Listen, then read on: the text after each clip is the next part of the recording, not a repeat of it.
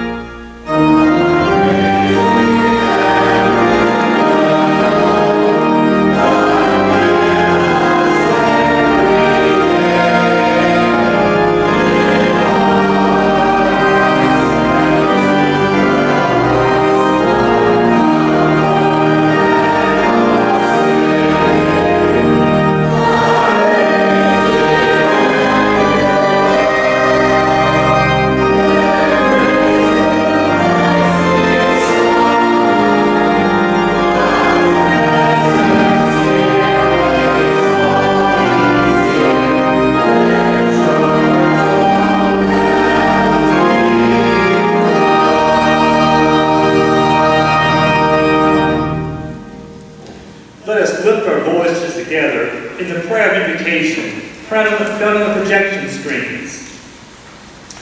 God, who has taken on the burdens of humanity, Jesus, in whom we see God most clearly, we embrace the mystery of foundation without explaining or diagramming, but by loving, adoring, praising, and serving the Word made flesh.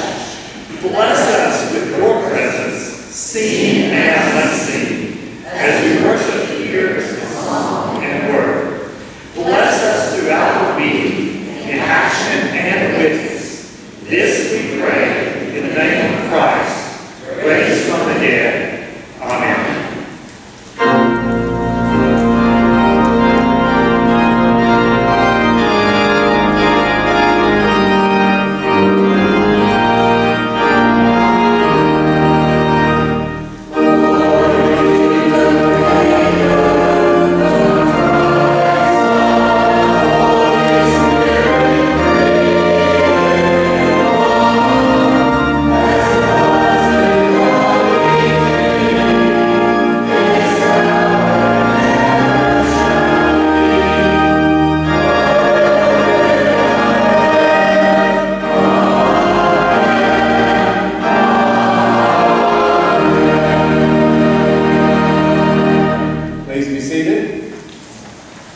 Good morning. This is a day in which we welcome everyone to our church, and particularly we welcome you on this day made for mothers. All of you have a carnation to honor your mom, and also we have a special poem commissioned by the leadership team in WAM for today's service, and it's written by our poet laureate, Ruth Erd. She addresses her mom. I knew you as first to address my cause. I had to listen to your questions and had to answer daily. You would listen, and you would hold me close. You might have waved your arms and let all hurtful words fly free.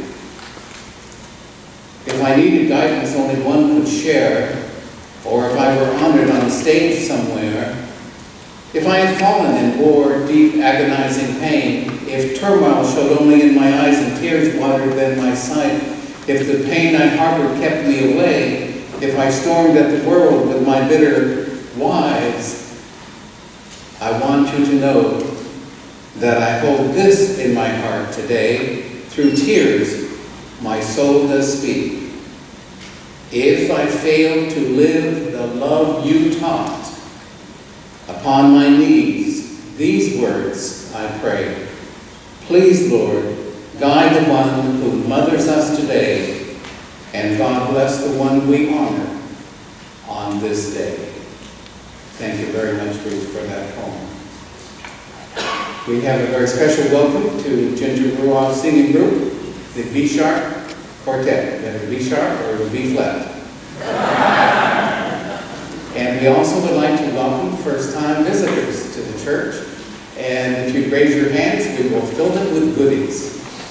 First-time visitors, don't be bashful, raise your hands. And plan to come to the social area in the next building over after the service here finishes and your service begins, and have a time of fellowship with each other.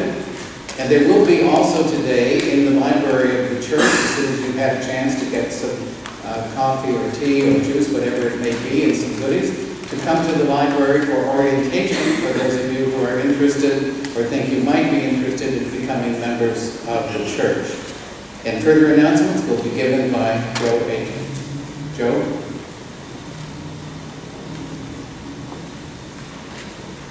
Good morning. We want to welcome everyone online who is watching us. Happy Mother's Day. A couple of announcements is that if you have this attendance card, please fill it out. We have a lot of communications that go out each week, and this is a way that we get to communicate with you. So please fill it out with your email address. We don't sell it or anything. It's for internal use only. And if you have a particular prayer request, please write it here. You put it in the offering plate. Pastor Garth and the team look at these each and every Monday, and we lift you up in prayer throughout the week. We have a lot going on in the life of the church. And you can find out what's going on in the calendars for May and June. And we also have an announcement sheet that gives you some additional information about special events as well. In your order of worship, you will find the 2013 Summer Concert Series. This is going to be a wonderful event, and each of you have an opportunity to become a part of the patrons of the arts. So prayerfully consider as you feel led to do that. Please rise as you're able for our mission and vision statement, and we'll say this together.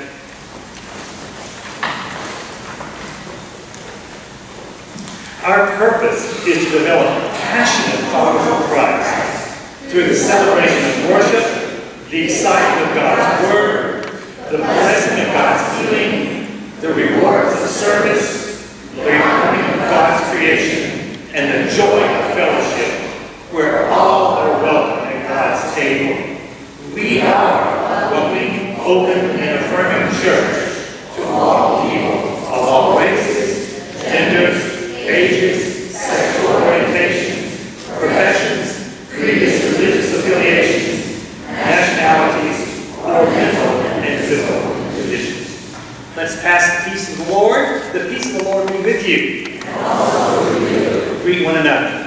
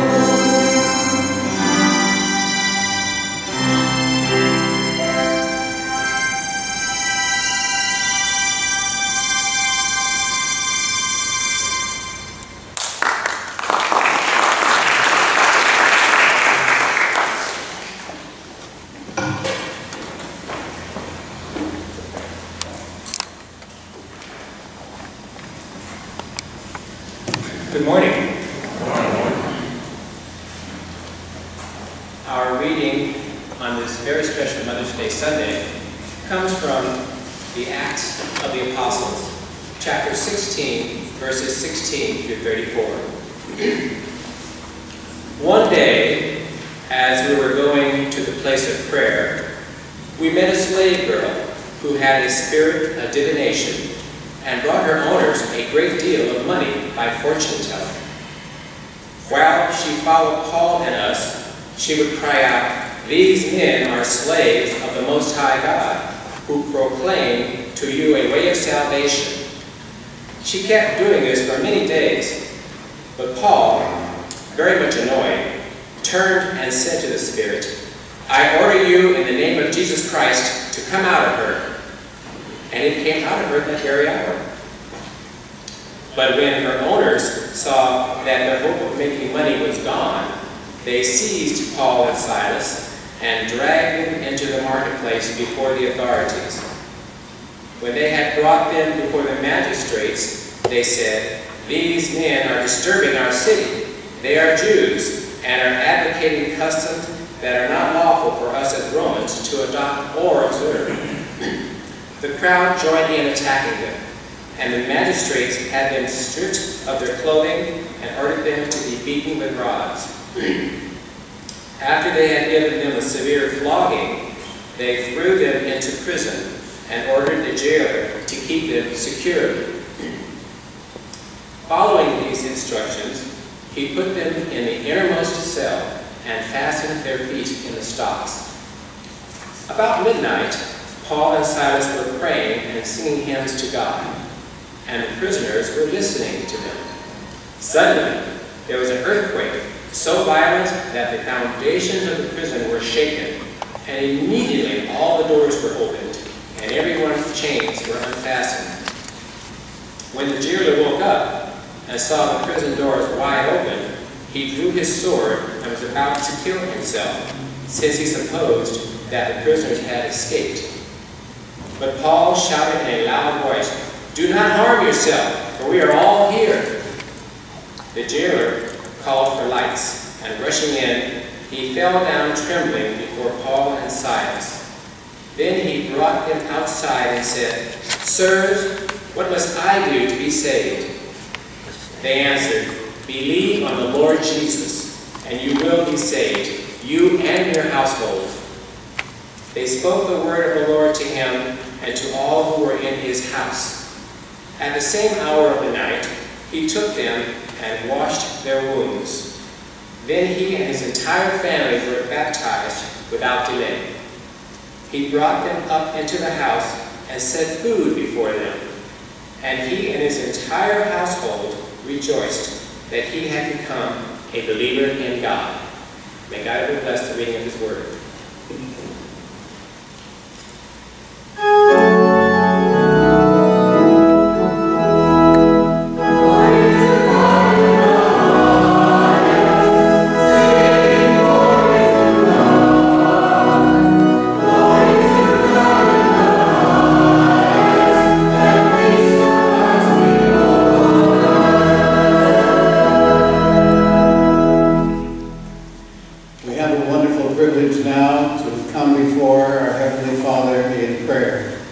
Share your thoughts, your hopes, your fears, and your tears, and your laughter and your joy as you come into this holy place.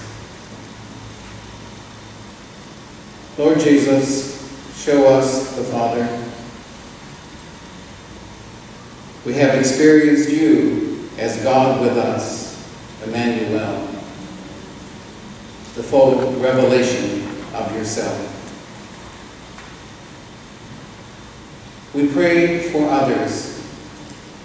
We pray for those entangled in economic slavery and for those enmeshed in toxic relationships. We pray for the forgotten, for the ignored. For these we pray that you might enter our lives and change us. We pray that all may be one in joy, in service, in celebration, that captives may be set free, that you will rescue and redeem. Guide us that we may have a part in all of this. And hear us as now, in this very holy time of worship, we say aloud into this time and place and wonderful building the names of those for whom we give special thanks and for whom we ask special prayers. Susie. Isabel. I'm hungry in the home.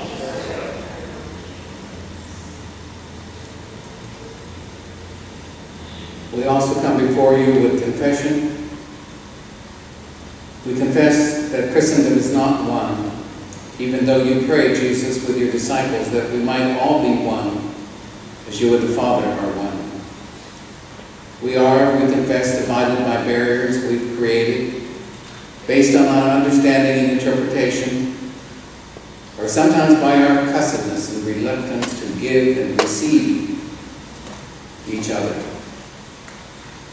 But we reflect that we are all a part of the body of Christ. So we pray now that we may be one in our witness to your kingdom and to your reign, who was and is and who is to come.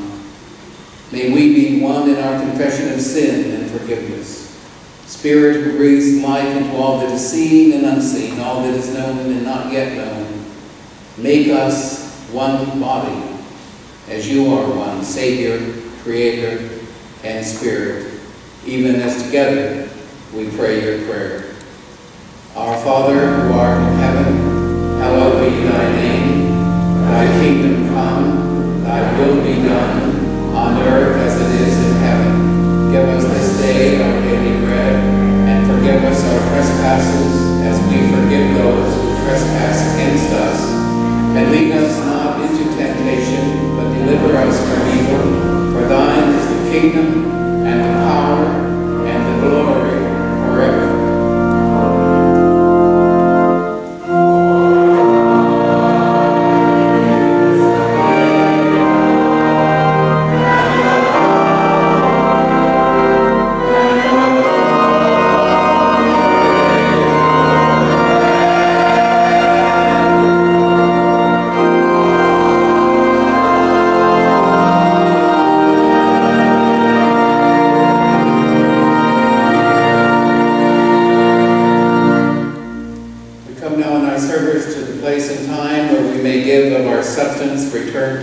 Substance that has been given to us by God, to our Heavenly Father.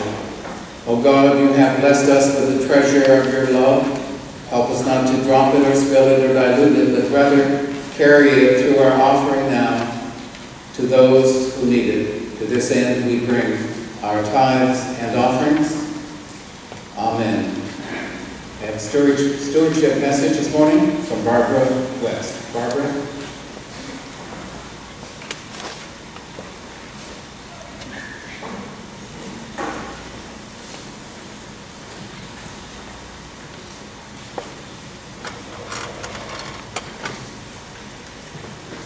Morning. My stewardship message is entitled Lessons in Love and Stewardship. My mom, Mabel Peterson, was a loving, kind, patient, super caring, faithful parent, friend, and a true steward for God's church. All her life she was called to help with any and all programs at her church due to her diverse talents. I don't remember her ever saying no. Both Mom and Dad taught we four children our responsibility to our church family from a very young age.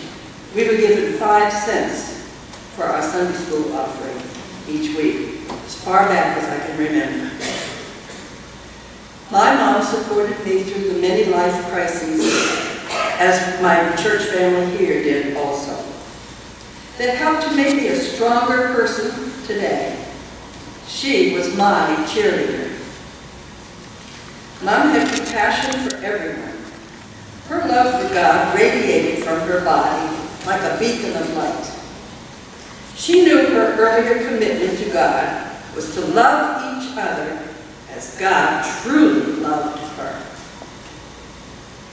She gave of her time, her talents, and her treasure freely for lo, the 94 years she lived. She exemplified the good and faithful steward as found in the Bible.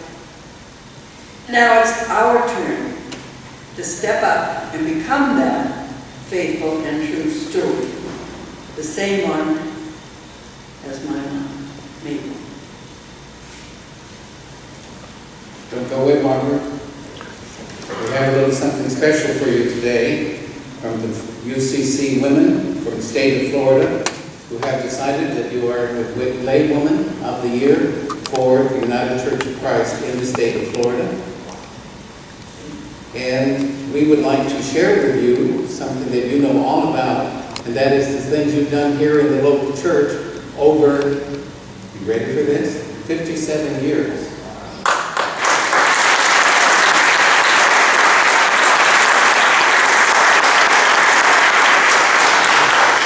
She's been an active member of First Congregational, participating in church music, programs including handbells, chancel choir since 1956. She was moderator and served on the Pastoral Search Committee, the Music Search Committee on 3 different occasions over those years. She taught weekly kindergarten as a church ministry from 1956 to 1967. She initiated the Peace and Justice Group for the church and community and also sponsored a peace poll for the church. And most of us know, particularly, that she coordinates Roots Ministry, a weekly Thursday feeding program which serves about 110 less fortunate individuals each week. A warm meal is served, a time of worship, devotion, and communion, and a time when Barbara speaks to them about God. She's been an integral part of the annual Toys for Immaculate Children. Our church sponsors toys, as you know. Last year there were 600 toys that were collected and wrapped and delivered there to the children of migrant farm workers. And she participates in the Adopt a Street program, and she coordinates the monthly Phantom Gallery Cafe, which was where some of you were last night, as a community outreach and also a fundraiser for both fellowship and for Roots Ministry. And she's an integral part of the summer concert series that you can read about that's coming up, which is done mainly, not just to entertain you, but for community outreach, to get people into the church for that reason, so that they will come back for worship. And she actively participates in the weekly meetings of worship, music, and arts community. So there are lots of things, and they're all symbolized by this special gift also from the Florida Women of the United Church of Christ. And it is the actual symbol of our United Church of Christ. And it's something that you can wear around your neck, I believe. It's very pretty, and it's my honor to bestow it in the name of the Florida Conference of the Women's Fellowship of the United Church of Christ. May God bless and be with you. We all love you.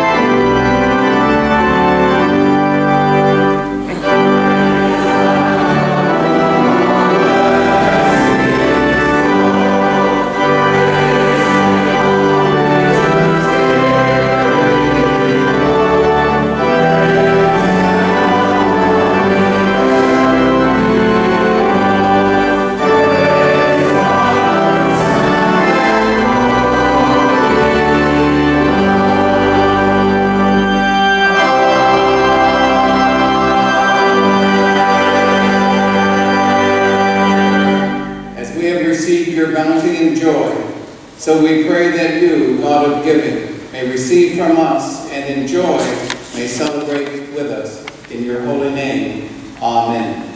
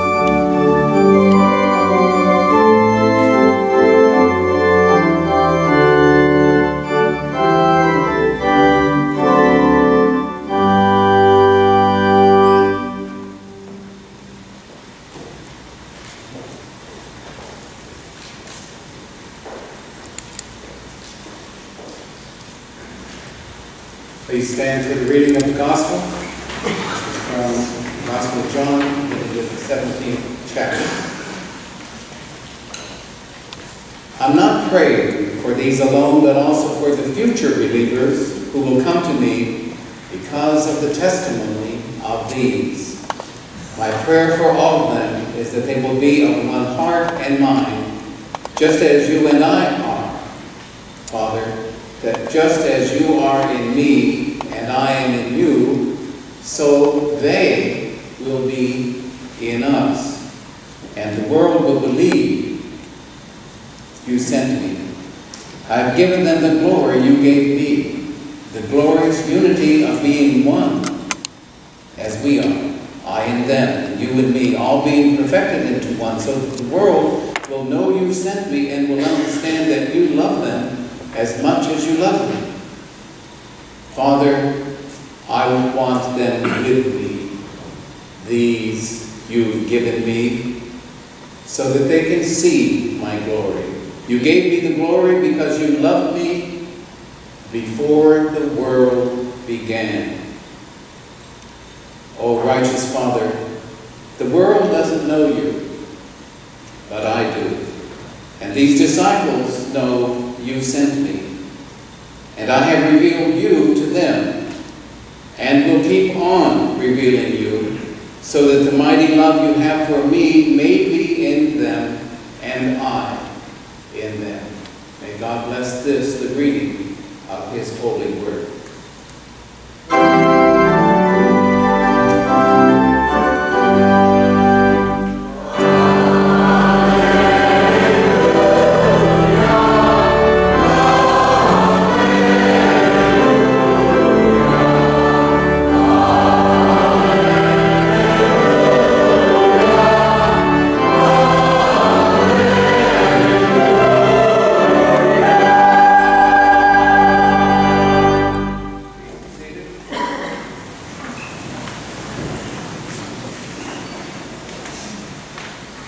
Always it seems that the sermon is never quite finished. And that is true today because I have a little something to add right at the very beginning, which was emailed to me, very relevant for Mother's Day. I believe being a mother means I've opened myself up to allow another human being to fully pass through my life, and in doing so, my life fully passes through theirs. Mothering is then the intersection of life and love. So it may be, and now may the words of my mouth and the meditations of our hearts be acceptable in thy sight, O Lord, our strength and our Redeemer. Wouldn't it be awful if God's ways were like our own? Well, we needn't worry. His ways are so far beyond ours that we have trouble getting our minds around some of the concepts we're called upon to understand and believe. Take, for example, the expressed theological reality that Jesus is fully human and fully divine. Fully human and fully divine.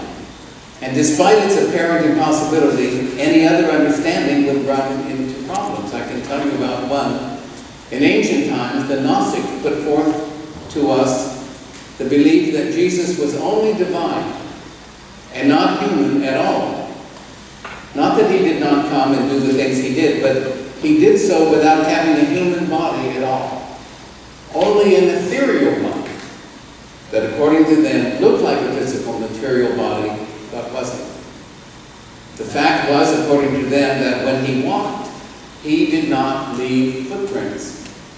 Now, for those of us who have that black footprints in our homes, I guess we would have to take it down.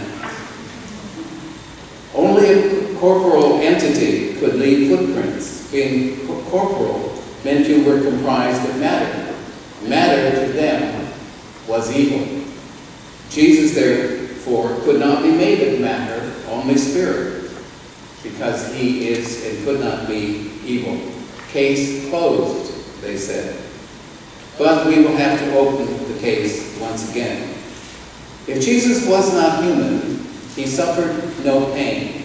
There was no sacrifice on his part, taking away the whole meaning of our faith, I believe. So I totally reject that.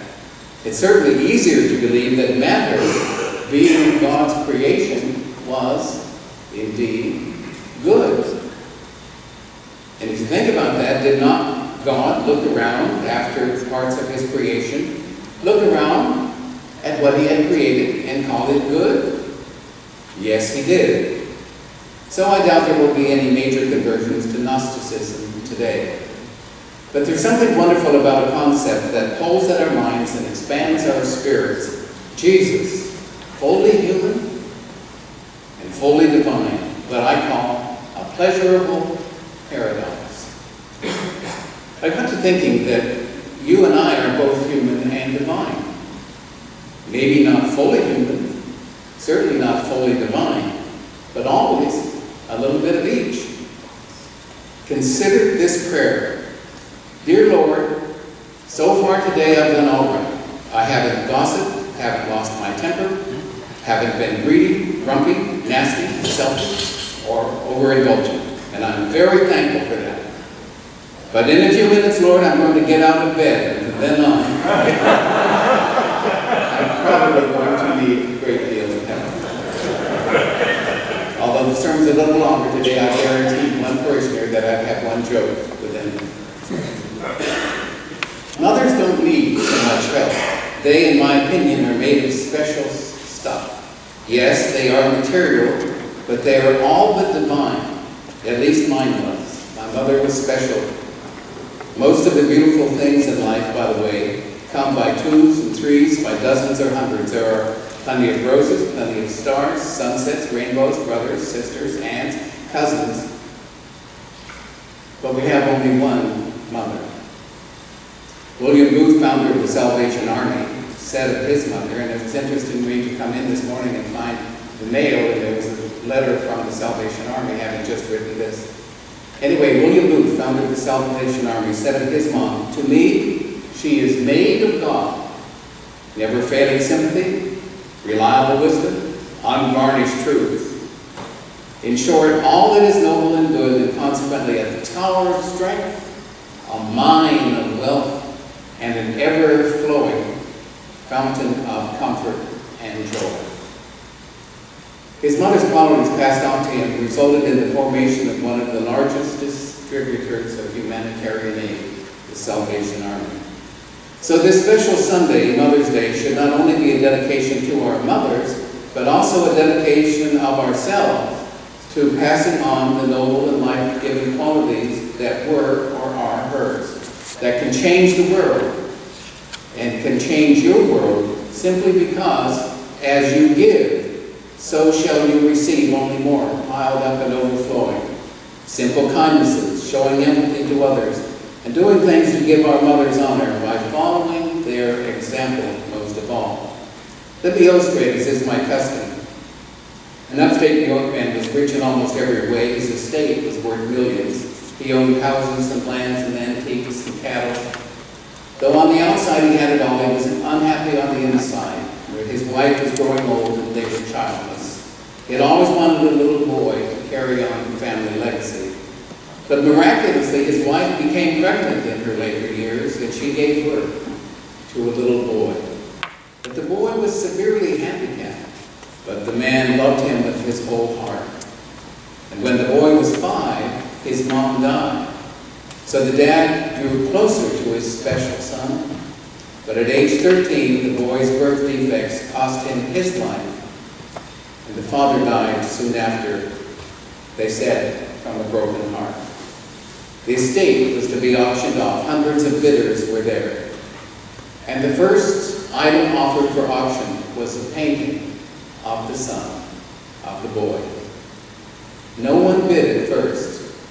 But then the housemaid who had helped raise the boy and was fond of him offered $5 for the painting. No one bid more. Then the auctioneer ripped a handwritten will from the back of the picture, opened it, and read it.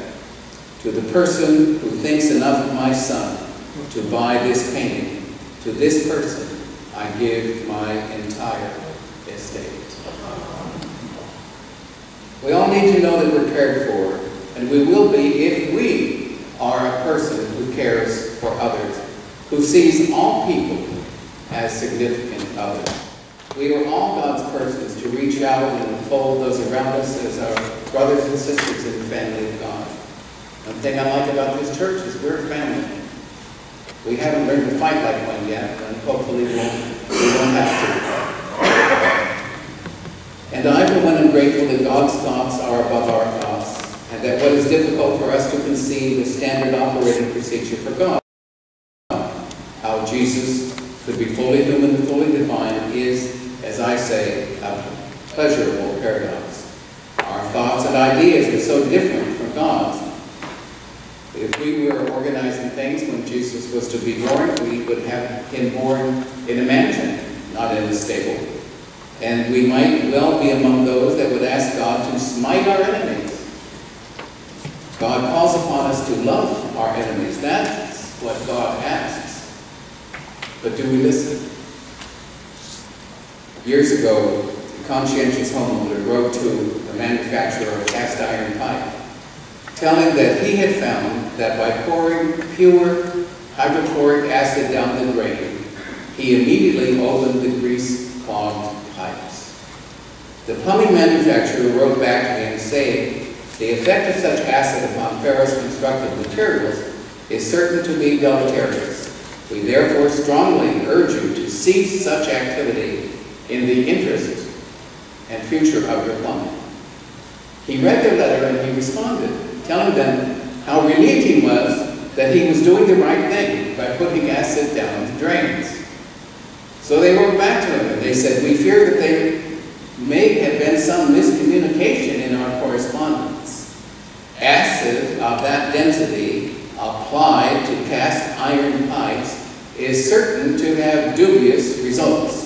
Therefore, please desist from your current practices.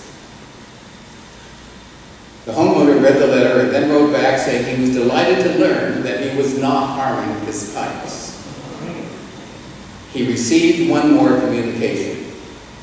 Don't use acid, it rusts the hell out of the pipes. That, by the way, I borrowed from a sermon of mine titled, I Wore the Wrong Ears. I wore the wrong ears. Do we really listen?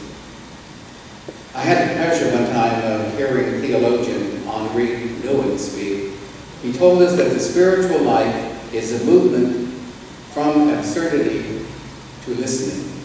The word absurd comes from the word surdus, which means deaf.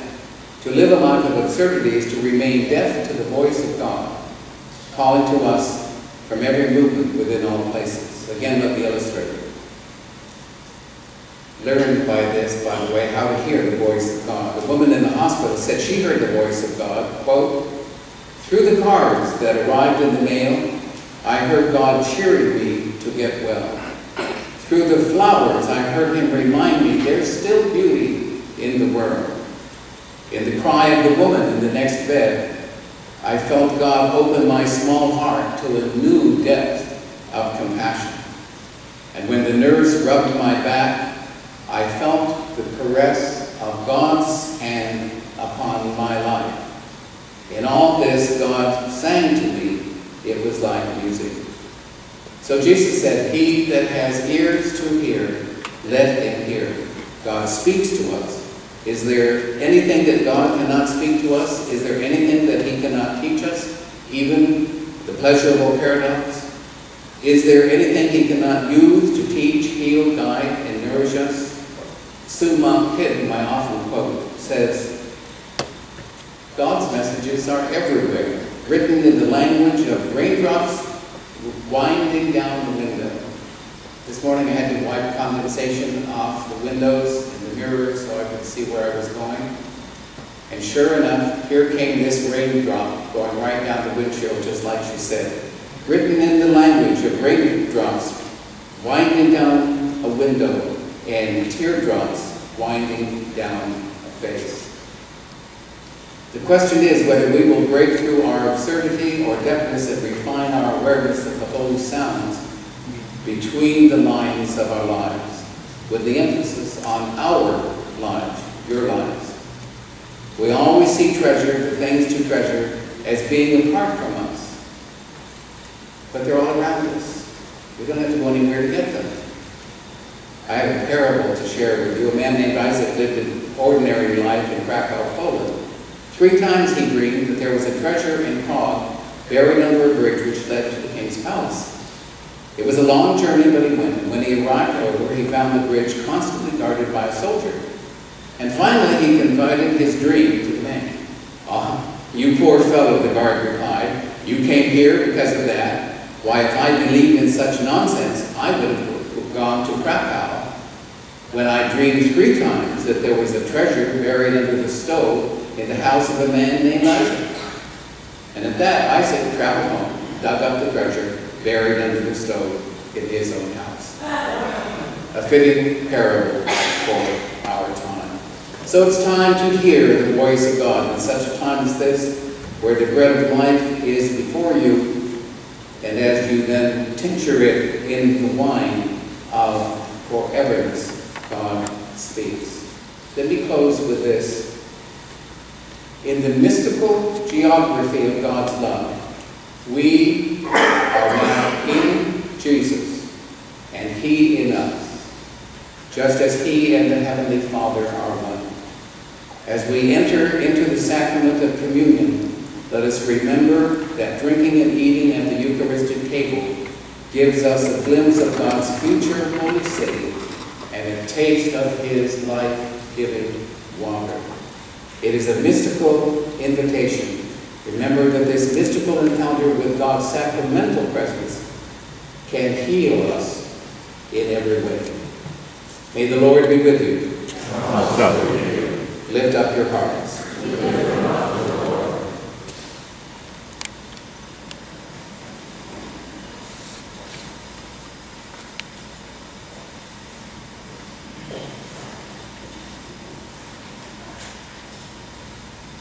Come to this sacred table, not because you must, but because you may. And come not because you're qualified by your own righteousness, but come because Jesus has invited you, promising that God is faithful and just to forgive you of your sins and take away all your unrighteousness. So I invite those who come in this faith to receive this sacrament as we confess our shortcomings to a forgiving Lord. May we pray.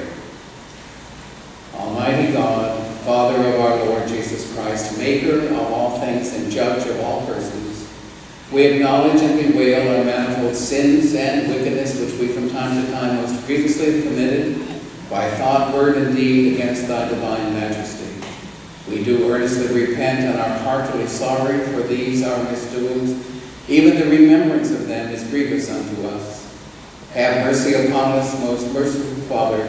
For thy Son, our Lord Jesus Christ's sake, forgive us all that is past, and grant that we may ever hereafter serve and please thee in newness of life, to the honor and glory of thy name, through Jesus Christ our Lord. Amen.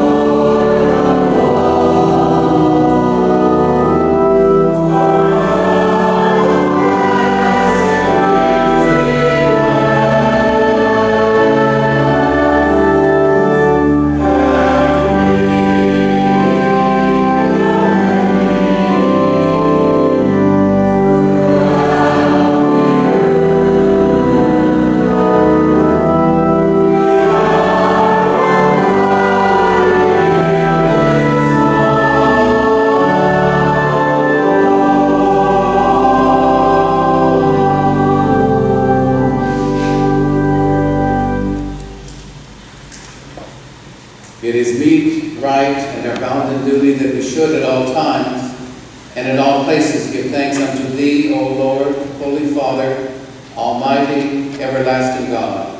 Therefore, with angels and archangels and with all the company of heaven, we laud and magnify thy glorious name, evermore praising thee and saying,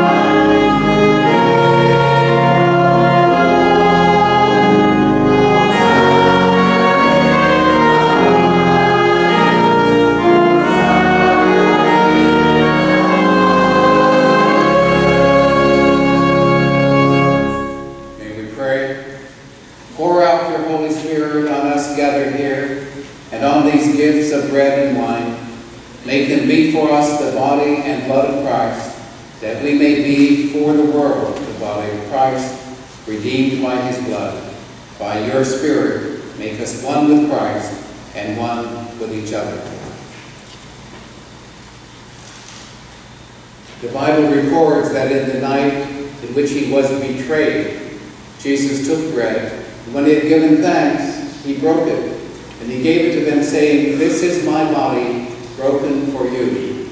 Take, eat."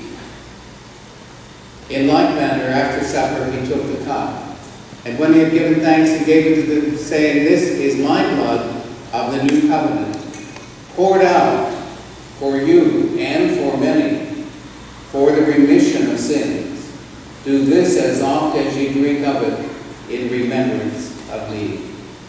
The communion stewards, please come forward at this time.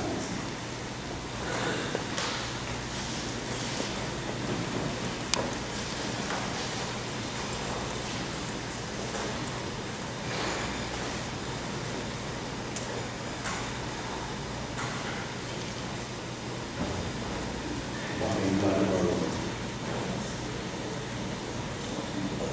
Body and blood of our Lord Jesus Christ. Body and blood of our Lord Jesus Christ.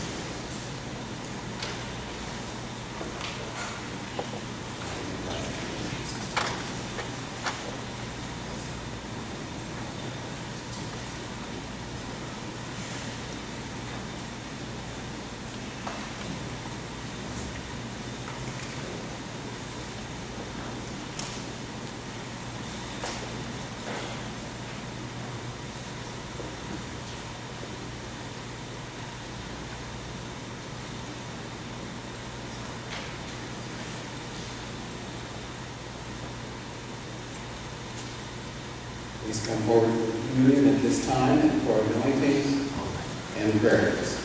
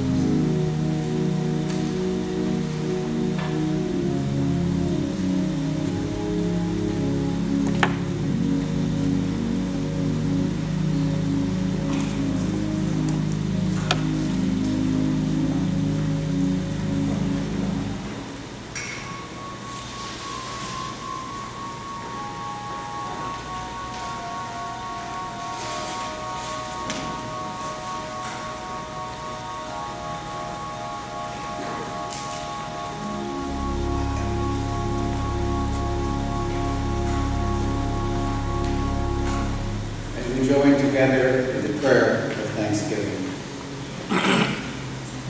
We praise thee, O God, for this remembrance of thy love poured out for us. Teach us to love thy sacraments above all gifts, thy house above all dwellings, thy scriptures above all books, the communion of saints above all company, and grant that as one family we may give thanks and adore thy glorious name, through Jesus Christ our Lord. Amen.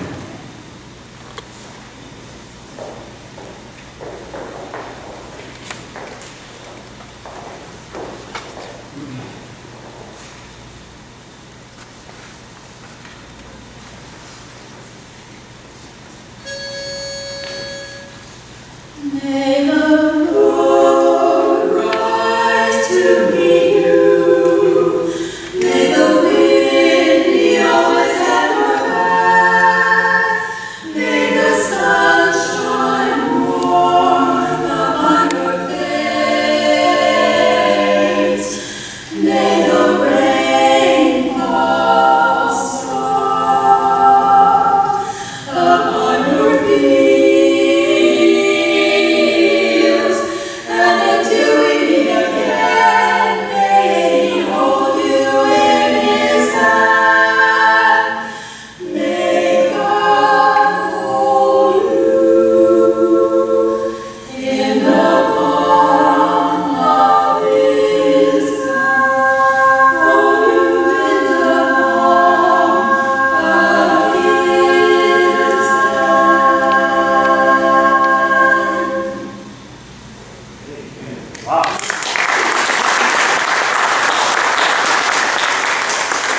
Proclaim to the world the ever-flowing, ever-rushing, ever-reviving gift of Jesus, who said, "Let everyone who is thirsty come, let anyone who wishes take the water of life as a gift." May the grace of Jesus be with us all, living saints, waiting for the reign of Christ. May you find romance in the ordinary, passion in the everyday, and a serene and swerving hope in the great possibilities of life. Amen. Let us stand and sing, "Hold my hand, Lord Jesus."